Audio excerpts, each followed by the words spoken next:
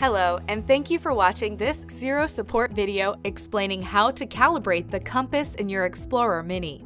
The magnetic compass in your Xplorer Mini is an important sensor for the autopilot software. New locations may have a different Earth magnetic field. In addition, rough landings or shaking require your magnetic compass to be calibrated. Press the power button on your Mini. Place the Mini horizontally and wait until the Xplorer Mini is completely started. Connect to your Xplorer Mini Wi-Fi and open the XIRO Xplorer app. In the app, open the settings and select the Operation settings. Within the Operation settings, select Compass Calibration and press the button Calibrate. In the window, an instruction appears, and the rear lights on your Xplorer Mini turn solid green. Hold the Xplorer Mini horizontal, with the solid green rear flight indicators pointing towards you.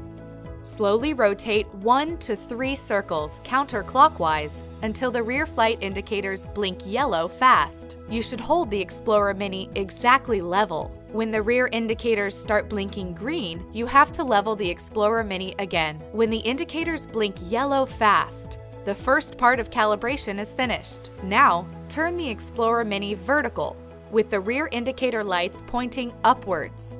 The lights will turn solid yellow. Slowly rotate 1 to 3 circles clockwise until the rear indicators blink green or yellow slowly.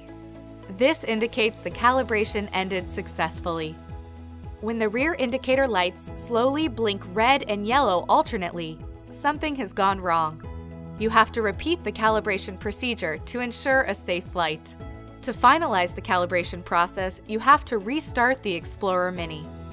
On our support pages on XIROdrone.com, you can find more video tutorials, up-to-date FAQs, and support contact information. Please do not hesitate to contact us with your questions or requests.